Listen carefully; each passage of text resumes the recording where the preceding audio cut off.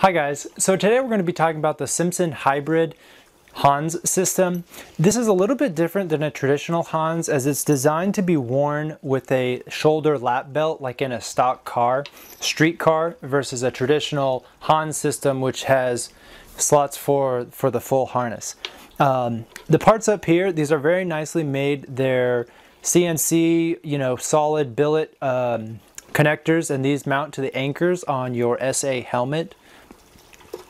In addition, it's got padding, it's got a nice exposed carbon fiber weave on the back. It is fairly lightweight. Again, it's not the lightest product on the market, but if you're buying this and still running a street car, I think that the weight can't be as much of a concern. And the good part is that this system is sitting on your shoulders and it's not a weight completely on your head. So I really like this. I've been running this for HPDEs for a couple years now. It's a very easy to use system. You see it's got one latching point here. Again, it's very nice, anodized. The straps are very comfortable. They're flexible. The side ones are a little bit firmer, but it doesn't affect putting on the harness. And I can put this on with gloved fingers, which is a real key trait where I don't need to put this on before I put my gloves on. Let's talk about this hybrid. There has been a few areas of wear, and we'll go ahead and look at this. If you can see on this rubberized plastic, there's a little bit of cracking.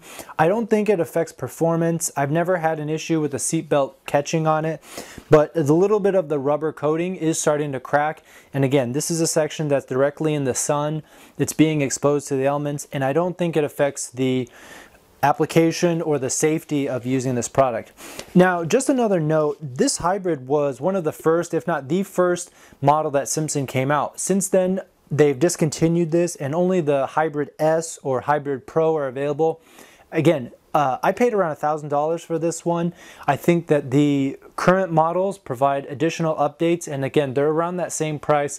Another great piece of equipment that a lot of first-time track users start to look at is purchasing gloves. Now, these are a really critical piece of the puzzle because they're the only contact between yourself and the car. Whether it's the steering wheel or the shifter, it's important that your hands aren't sweaty, they aren't slippery, and they're not going to come off. So instead of looking at all of the expensive offerings from Alpine Stars or Sparco, I ended up picking up a set of used Army Navy. These are flight gloves. They're Nomex flight gloves. They're super pliable. They're 100% fireproof, and they can be had online for about $23. I actually have two pairs, and so this is a newer set that I've purchased. And you can see my last set, these lasted for a lot of track days and a lot of sweat, but they did get a lot of wear. But for $23, I'm happy to throw them away and buy new ones. Now, with these gloves on, it's very easy to put a helmet on, buckle the chin strap, and even fasten the Hans anchors to the helmet because these are that flexible. So next I'm going to review a Bell helmet. This is the helmet that, again, I've had for a few years. It is one of the cheaper helmets for an automotive helmet. For many of my HPDE, I was just running a motorcycle helmet. I am a former motorcyclist, a current motorcyclist, but I always was running a nice HJC carbon AC12 model. And eventually I wanted to get the SA helmet, which there's a couple differences. One of which has a smaller viewport. So compared to the motorcycle helmet, it has a narrower window for your field of view. This is the Bell Vador, and you can see I have a couple stickers. Another thing that I definitely recommend for anybody that's starting out at the track, even if you're just borrowing a helmet or paying for a rental or borrowing your friends, get a head sock. This is one of the best investments that I've made by far. I think it was $40. This is fireproof. It extends a little bit on the back of your neck. It gives you that sun protection if you're in an open car. I'm in the S2000 with the top down a lot of times. It just gives you that extra bit of protection from the sun, and I don't put sunscreen on very often.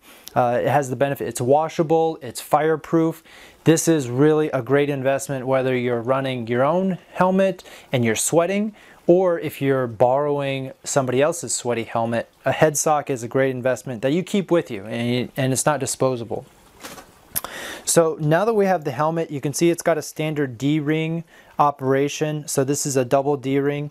You loop it in here, and again, it's got a nice pull tab, which helps you distinguish the two D-rings. Let's see, there. And so you're able to grab it that way.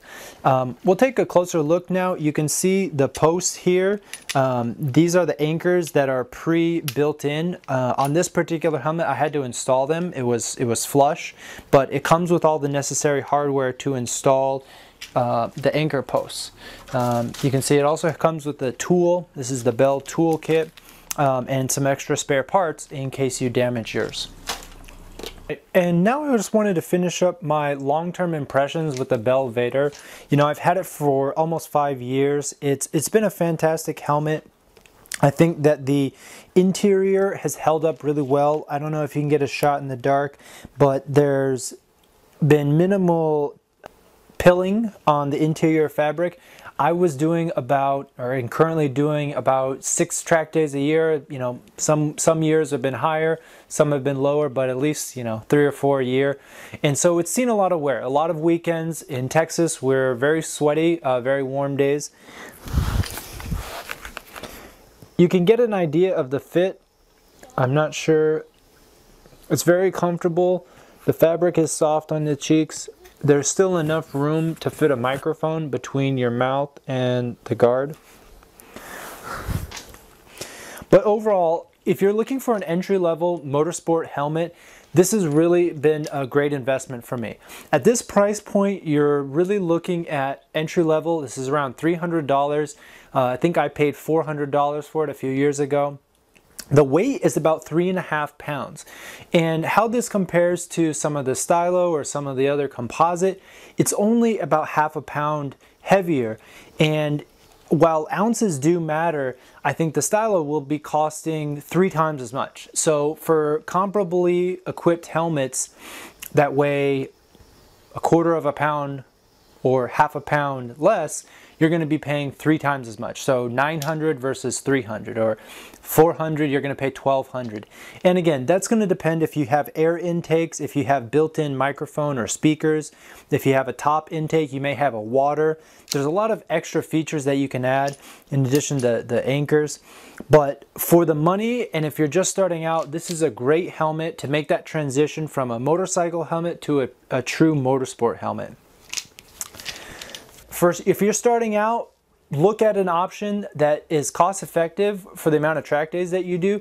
I think that this package for me has worked really well. It's lasted at least 5 years, maybe 2 sets of gloves for 5 years, still $50.